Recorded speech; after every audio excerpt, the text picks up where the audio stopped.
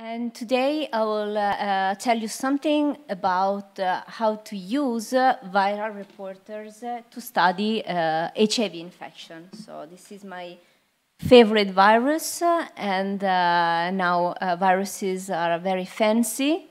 So I hope you will enjoy something that is not SARS-CoV-2, but still really interesting to me and very close to my heart. So just a very brief introduction about HIV, because understanding its biology is important to understand how these reporter viruses work. So the human immunodeficiency virus is a lentivirus that belongs to the family of Retroviridae. It contains 2 copies of a single-strand RNA that codes for all the viral genes. Inside the virion, you will find also 3 enzymes that are necessary for the early steps of infection. These enzymes are the reverse transcriptase, the protease, and the integrase. HIV is surrounded by a viral envelope that is composed by a lipid bilayer taken from the cell membrane of the infected cells, and the viral envelopes contain the viral glycoproteins that will mediate infection. These proteins are the GP120 and the GP41. So again, just a brief introduction on how the genome of HIV is organized. Again, it is necessary to understand how the reporter works. So the organization of HIV genome is, I would say, pretty simple compared to other viruses. So it is, as I said, a single-strand RNA virus, and you will have the LTR, that is the viral promoter, that is repeated at the 3' end. Then we have a GAG gene that encodes for the structural proteins of the virus. Then you have the POL gene that will encode for protease, RT, and integrase. You have a bunch of accessory proteins that I will not go into detail right now. And then you have the envelope that, as the word says, encodes for the envelope of proteins.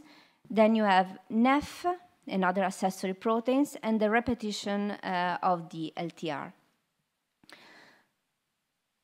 So the HIV life cycle starts when a virion, the GP120 and GP41 on the surface of the virion interacts with specific cellular membrane proteins that are CD4 and CCR5 or 6CR4.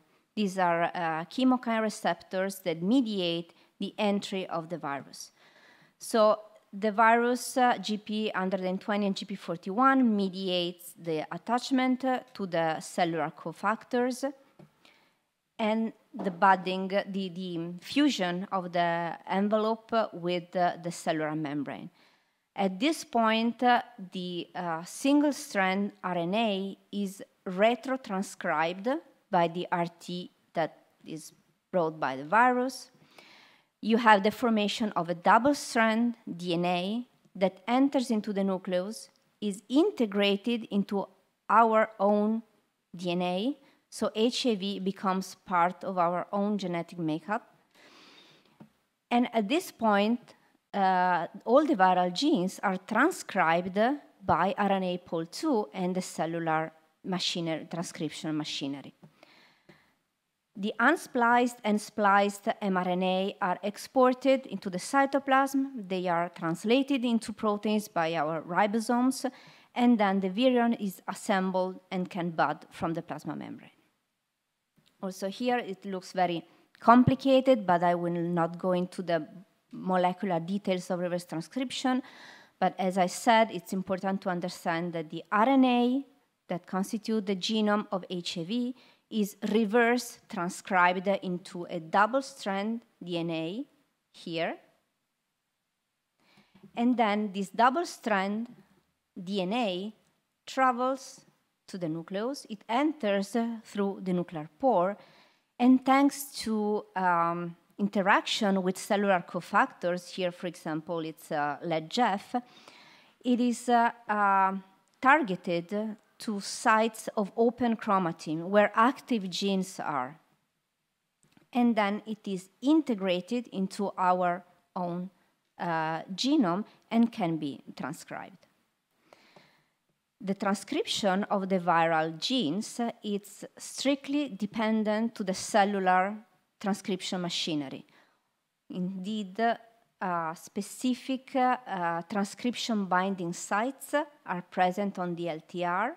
Here you can see sites for NF-kappa B, NFAT, SP1, and TBP. All these transcription factors are cellular transcription factors that binds to the viral promoter. They recruit RNA pol II, and also thanks to TAT, that's the viral protein, transcription starts. And then you will transcribe, you have the transcription of all the viral genes. One very important feature of HIV, and this is the main reason why HIV cannot be really cured, is that HIV integrates into our genome and can become latent.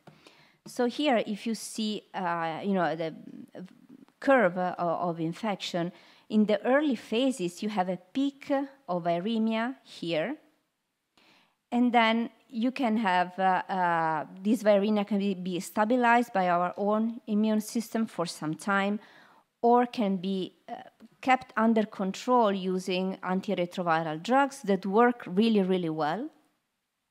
However, if you stop taking antiviral drugs, or after a few years without antiretroviral drugs, you will have,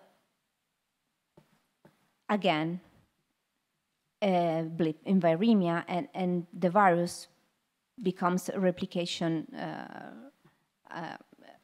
active again. So HIV latency, it's, as I said, the major obstacle to HIV eradication and cure. Because when the virus becomes latent, it cannot be purged, it cannot be seen by our immune system. Latently infected cells are completely invisible to our immune system and to all the drugs that we have available. So this virus stays silent for a very long period of time, and then it can appear again. So how this latent reservoir arises, there are several hypotheses, but mainly since the intrinsic nature of the cells infected by HIV, it has been hypothesized that HIV infects active memory CD4 T cells that then become resting and shut down all the transcription, shutting down also HIV transcription, thus becoming latent. So the majority of cells that are infected will die, of course, for the cytopathic effects of the virus or because our immune system recognizes them and kills them. But then a very small part will revert to a resting state, and then the virus becomes silent. However, when this cell will be reactivated, for example, by by recognizing a specific antigen or by cytokines, another infection, then this virus will start transcribe again. So the molecular mechanism of HIV latency are very different.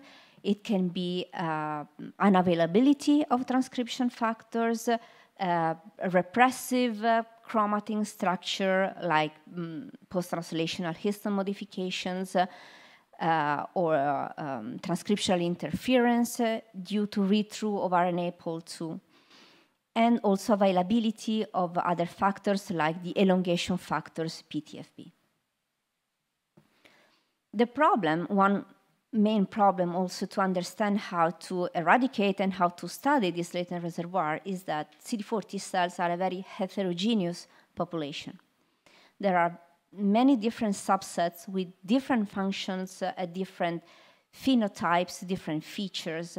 And here I just showed you the easiest way to recognize, characterize CD4 T cells from the naive, so a T cell that has not encountered the antigen, until the effector, that is the more differentiated T cell. These cells have different differentiation status and also a different self-renewal capacity.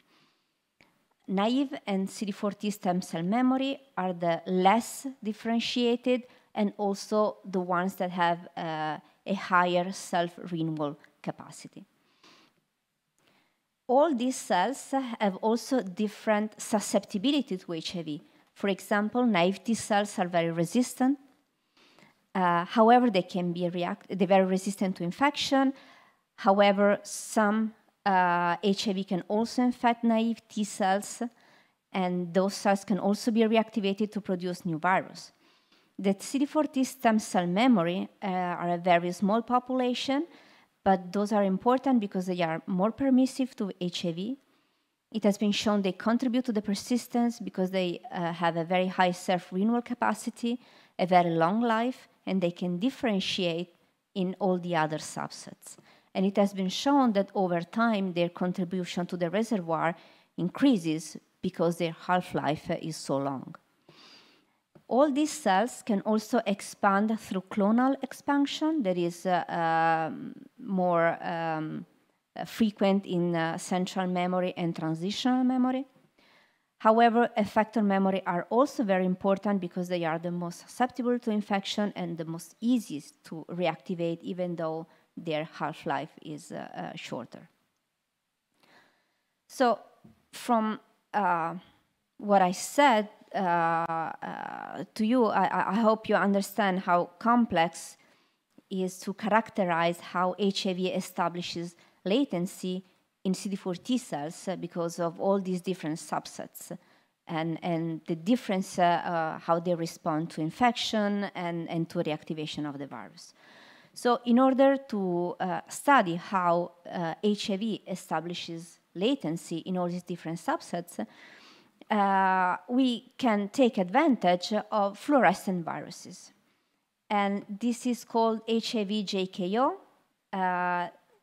That means HIV green Kusabira orange virus. It has been developed by the lab of Eric Verdun in 2018. And the features of this virus are the following. So as you can see, the structure of HIV genome remains. Here you can see the LTR, you have GAG, you have POL to make the virus. However, here you can see that envelope is not present with deleted envelope, so this virus is not replication competent. It is able only to do one round of infection. You are going to pseudotype this virus with a VSVG or another envelope in order to allow infection, but this is not a spreading infection. And here, in place of the viral protein NEF, it has been cloned a cassette containing two different reporters, a GFP and the Kusabira orange. So here you can see the GFP is under the control of the LTR here. While in front of the Kusabira orange, it has been cloned a cellular promoter that is EF1 alpha. This means that when you infect cells with this virus, you will have this situation. When the viral transcription is active, you will have cells that express both GFP and Kusabira orange. Here you can see double positive cells that express GFP here on the x-axis and MKO here on the y-axis. And you have also cells that express only the Kusabira orange. This means that these cells have been infected, the virus is integrated into the host genome. However, expression of the viral proteins is not present because you have no GFP. But the cellular promoter is, of course, active, and then you have expression of MKO. So we can say that all the cells that are MKO positive and GFP negative, here in the red rectangle, are latently infected CD4 T cells. Here. So how do you do this experiment and how do we prepare the sample? So first of all, we isolate CD4 T cells from buffy coats, from peripheral blood of healthy donors, healthy blood donors. Cells, CD4 T cells are then magnetically selected from, to isolate them from all the other leukocytes that we don't really care. These cells are stimulated with cytokines to increase their susceptibility to infection and to make the infection more efficient for 3 to 4 days, and then cells are infected with HIV JKO. Then 5-6 days post-infections, cells are stained to look for viability, because some cells will die because of infection and you want to exclude them from your analysis. And then you will stain also with surface antibodies that will allow you to discriminate among the different subsets that are infected. And then you analyze those cells by flow cytometry. So first of all, as I said, you will do a viability staining. What is a viability staining? Is basically a staining with a dye that is able to enter only dead cells, because the integrity of the membrane of dying cells is compromised. So this dye will enter in these cells and make them fluorescent. So you take all your infected CD4 T cells. Here is a mixture, so you will have green cells for active infection, the red cells that will be latent, and then you will have a lot of uninfected cells. You pellet those cells, and then you incubate in the dark for 10 minutes at room temperature with this viability dye. You can choose the fluorescence of your viability dye based on your antibody cocktail, and there are a wide panel of viability dyes available, basically in whatever color you want. Then cells are washed and incubated with antibodies that recognize specific molecules on the surface of the different subsets. So at this point, again, you have your green cells, the red cells, uninfected cells, and then a bunch of apoptotic of dead cells that at this point will be fluorescent. You mixed your cells with the different antibodies. And here, for example, there is a list of the antibodies I use. So in order to discriminate naive, stem cell memory, central memory, effector, and transitional, I use 5 different antibodies, and then the combination of these 5 will tell me what cell I am looking at. For example, naive T cells will be positive for CD45RA, will be negative for CD45RO, negative for CD95, positive for CD27, and positive for CCR7. On the other hand, stem cell memory, again, will be positive for all the markers except the RO. Stem cells memory are negative for CD45RO. All the memory parts, central, effector, and transitional, are negative for CD45RA, but are positive for RO.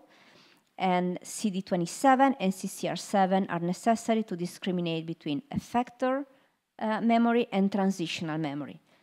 And central memory, of course. Central memory are positive for both CD27 and CCR7. Effector memory do not express neither CD27 nor CCR7, while the transitional memory will be positive for the 27 and negative for the CCR7. So you mix all these antibodies together, and then you incubate the cells with this mixture of antibody, again, in the dark, for around 20 minutes at 37 degrees. Your way to stain cells can vary. For some markers, you can do RT incubation at room temperature, some are 4 degrees. It depends on what you are looking for. And then you will go to the flow to the fax, and what are you gonna see? So first of all, you are gonna gate for the physical parameters. So here you recognize your cells based on FCA and SSCA. And then you are going to exclude your dead cells. As I mentioned you before, the dead cells are going to be fluorescent because the viability dye is inside these apoptotic and dying cells. So you will have to gate only on the negative cells. These are alive.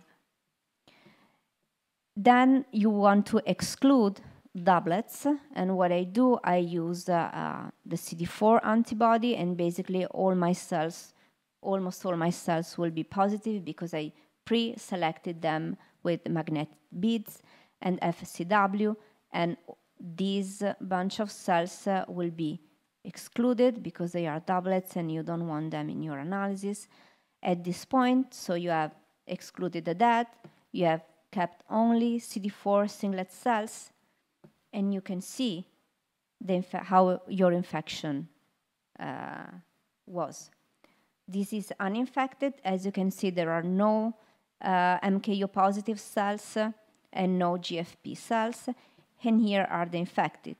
Again, here you can clearly see latently infected cells that are positive only on the PE channel, and then the infected cells that are positive for GFP and PE. So at this point, you can also ask the question, what are the infected cells? How is this pool of infected cells composed? And you will use the staining with the antibodies that I showed you before, so array, RO, CD95, 27, and CCR7, to gate the different subsets. So first of all, you will gate for cells that CD4 T cells that are CD45 array positive, but CD45 RO negative, here, or cells that are positive for CD45 RO, but are negative for CD45 array. So let's go with the array positive, RO negative first. Then here you will gate them for cells that are positive for CCR7 and CD27. And then here you will have the stem cell memory that are positive for CD95, while the naive are here and they are negative for CD95. When you look at the memory pool, you take the CD45 RO gate, and then again, it's CD27 against the CCR7. You can clearly see 3 populations, 1, 2, and 3. These are the central memory that are positive for both, here in the upper right quadrant. These are the effector memory that are negative for both, here in the lower, in the lower left quadrant. And here you have the transitional that are positive for CD27 and negative for CCR7. Now that you gated for all these different populations, you can look at the infection inside the single gate. So here you take your central memory and then you plot the GFP against the PE. The same you can do for the effector here, and the same you can do for the transitional here. Same thing for stem cells and naive, and you can gate for productive infection and latent, productive infection and latent. And what you can see from these infections is that central memory, effector memory, and transitional are very susceptible to infection, with around 20-25% of cells that are infected. Stem cells are less susceptible, while, as you can see here, the naive are highly resistant to infection.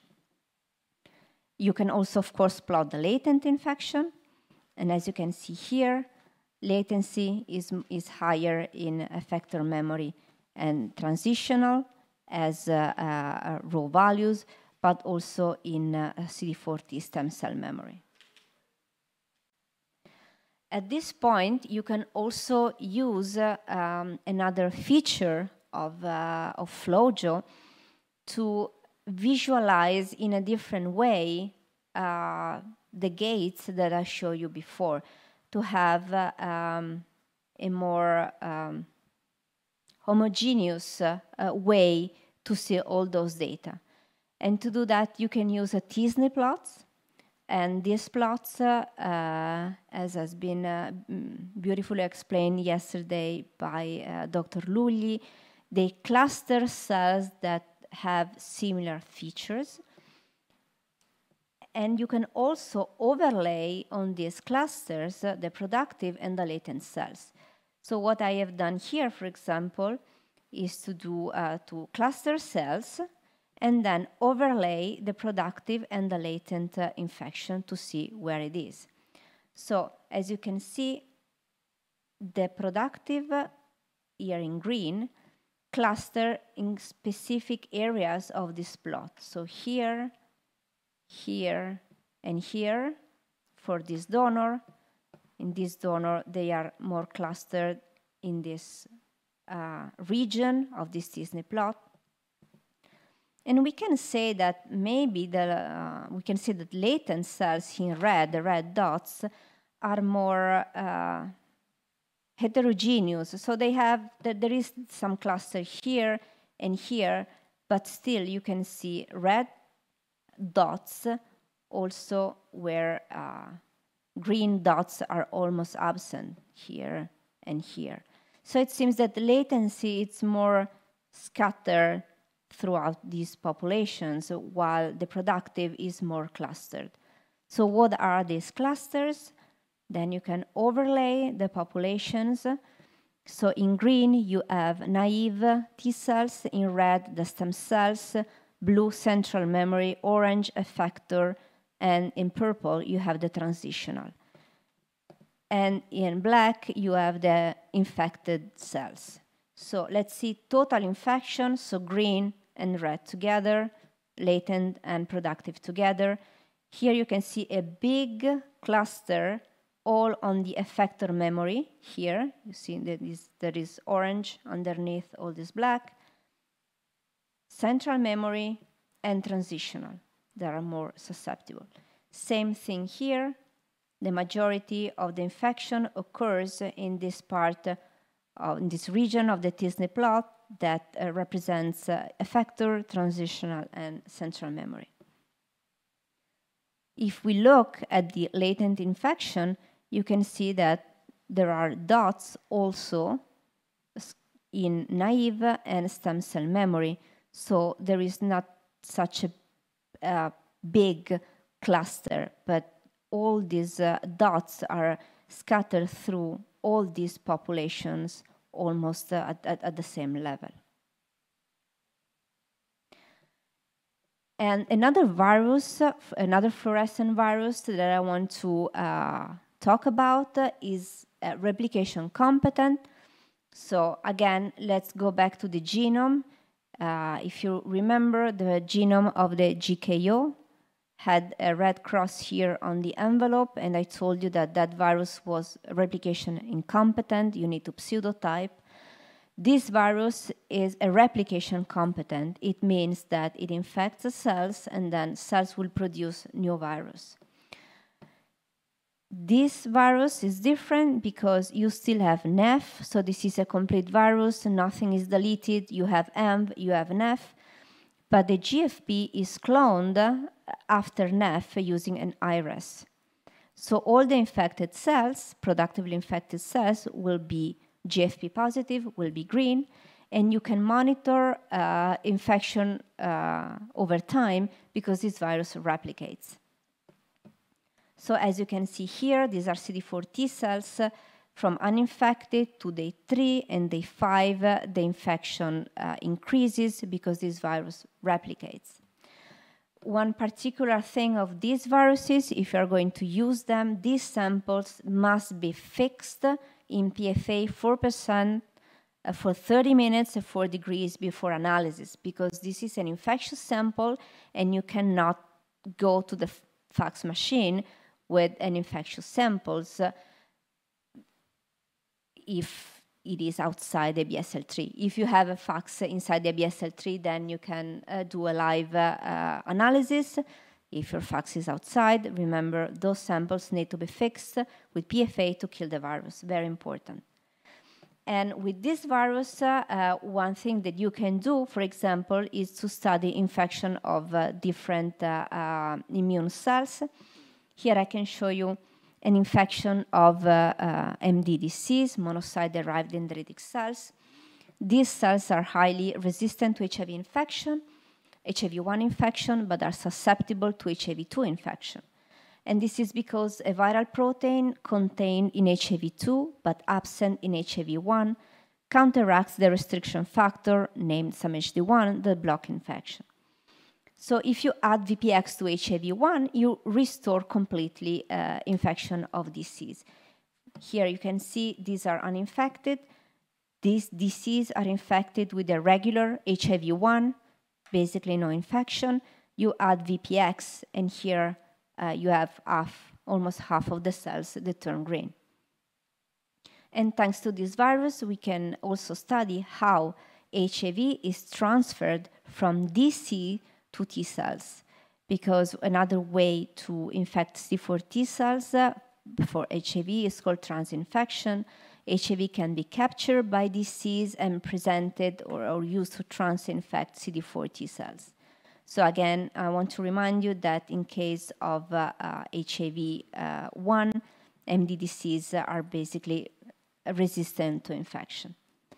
However, they can they can transfer the virus to CD4 T cells.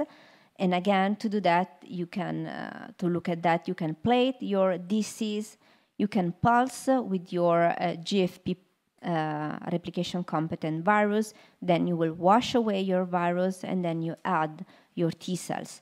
You will wait a week, more or less, to allow the virus to spread, to grow, and replicate. And then cells will be stained with the CD3 in order to recognize only the CD4 T cells. Again, fix these samples, and you can gate only on lymphocytes and check the GFP expression. As you can see here, CD4 T cells that were pre-incubated with disease will express, with disease pulsed with HIV, will express the GFP because the virus has been transferred from the DC to the CD4 T cell. So, and with that, I want to thank INGM and the guys that did the experiments, especially my PhD student Giacomo. And I am happy to take any questions about how to use fluorescent HIV to study your favorite question about viral biology.